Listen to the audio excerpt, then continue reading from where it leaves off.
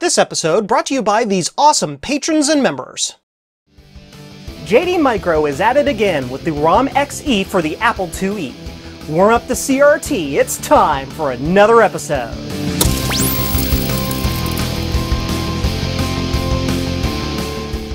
The ROMXe is a replacement ROM set for your Apple IIe computer, which gives a ton of new features. For a complete rundown, you can check out my previous videos in the card or the description. The difference here is that this is the version designed specifically for the Apple IIe, so let's check it out. The ROMXe is a supercharged replacement for your Apple IIe ROM set with a wide range of enhancements. The features are nearly identical to its earlier brother, the ROMXe, so much so that they now share a manual, one that is actually now very complete since our last visit. So what does the ROMXe have under the hood? First, it stores up to 15 ROM images and presents them for selection via an on-screen menu system. These ROM images can be updated with the hardware still in the machine by using the ROMX boot menu or by running the ROMX disk utility from the utility disk. The firmware is upgradable using the same process. Worried about interference with your no-slot clock? Well, you don't have to, because ROMXe comes standard with an onboard clock and battery backup. The features don't stop there. ROMXe includes a daughter board and link cable to replace the video mapping ROM, allowing you to choose between 32 custom text fonts. You can also choose to associate fonts with specific ROM images. Want more power? Okay! ROMXe can also hold snapshots of DOS, ProDOS, or even applications, allowing for instant booting. It even comes with a few images preloaded for your convenience. Installation is a snap. In my standard IIe, the process involves removing the CD, EF, and video ROMs, then installing the ROMXe replacements. Finally, you connect the video ROM to the ROMX with the ROM link cable. The process varies for different machines, so ensure you read the instructions for your model. While we're here, I wanted to touch a little bit on the menu system. I described it in my previous video, but there are some updates to discuss, and I want to review the image linking portion of that, since I don't think I detailed that well enough. On the end of each image, you can place certain ampersand suffixes that tell ROMXe how to handle the selected image.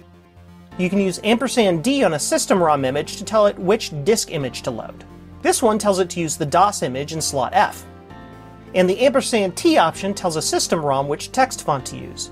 In this case, the Apple IIe Enhanced set. The &L option tells a DOS software image which language you want from which slot, provided you've loaded the language into one of the slots already. The &A option tells a software image what accelerator speed to use. 0 means native speed, going all the way up to F for fastest, with each step's meaning depending on the accelerator in the machine. There's a table in the instructions to guide you on these meanings. &S tells a software image that it must use a specific system ROM image. Here it's telling it to use the enhanced ROM in slot 1. The &S options can also be chained, as you see here. The built-in real-time clock also has a nifty clock trim feature, allowing you to fine-tune the clock to keep more accurate time. The tool for this is found on the utility disk. If you have the Euro or International version of the IIe, you'll want to check your main board to see if you need the ROM link riser option. Some versions of the logic board place the RAM too close to the ROM socket, so the riser cable won't fit. One of the coolest new details is the use of the keyboard switch on the Apple IIc and International IIe machines. Flipping the switch allows you to access the second bank of text fonts built in. If you have the North American IIe design, you'll have to do some soldering work to get easy access to those extra fonts. The manual doesn't have explicit instructions, but if you know how to solder, you can attach a switch here to gain that function. This just in. During the production of this video, Dean added more information to the instructions about the font ROM switch on machines that require it. He has also created and uploaded an instruction guide on adding fonts to the video ROM board, including schematics for a programming adapter. Now back to your regularly scheduled episode. One factor I struggled with at the beginning is that the DOS and software images on here are not disk images. They're actually RAM snapshots. This can cause some confusion if you're expecting a file system after boot and it's just not there. The ROMXe fully supports the zip chip, the fast chip, and the ultra warp. As you saw before, each ROM image can also have the accelerator settings changed individually, so productivity tools can be super fast, while a game image can run at normal speed. I have a fast chip, so let's see this in action.